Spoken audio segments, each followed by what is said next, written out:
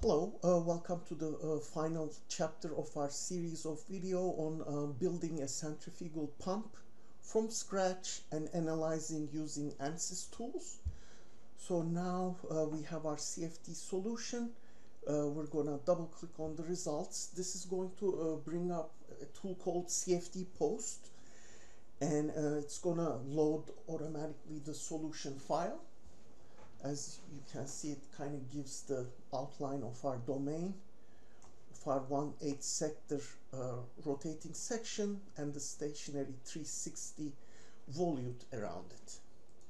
I try to show different tricks and tips for each of the software. Every time I shoot a video for the CFD post, what I would like to show is generating instances. So I'm going to click here, and I want to create an instancing transformation so that we can view multiples of our 1/8 sector, so we can see the 360. So I'm going to uncheck this. We're going to have 8 instances, and it's going to be a full circle. So I'm going to hit apply. And now you can kind of see this instance transform created right here. So, typically what we may want to look at is a contour of pressures on our blade. So if I were to hit apply, this is going to give us a contour on a blade. So that's good. We can take a look at if the design is satisfactory or not, get a feel for the pressure field. And if we were to go under view, and you see the apply instancing transform, I'm going to select the one I just created. When I hit apply, we're going to see all the blades together. If for presentation purposes you may want to prefer doing that, we can maybe then add the shroud to our pressure field. So maybe make a plug like this one, and maybe even add our volute surface, hit apply.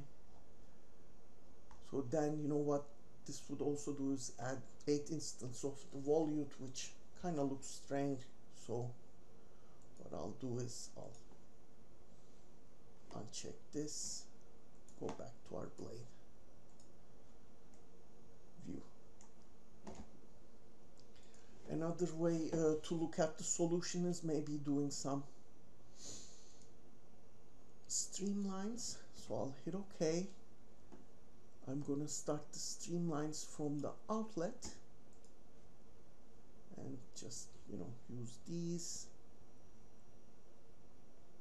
Let's hit apply. So by default it just does the forward, but we want to do forward and backward so that the streamlines are kind of going back into the domain.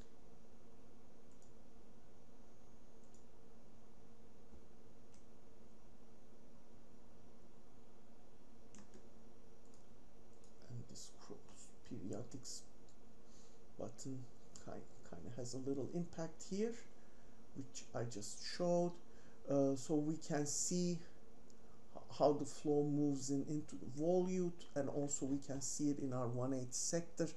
And I didn't want to replicate it because it will be a ring of rotating flow, which would make things confusing.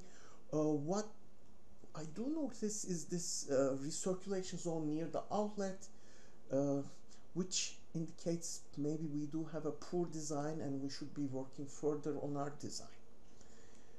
And that pretty much concludes our presentation. Thanks for your attention.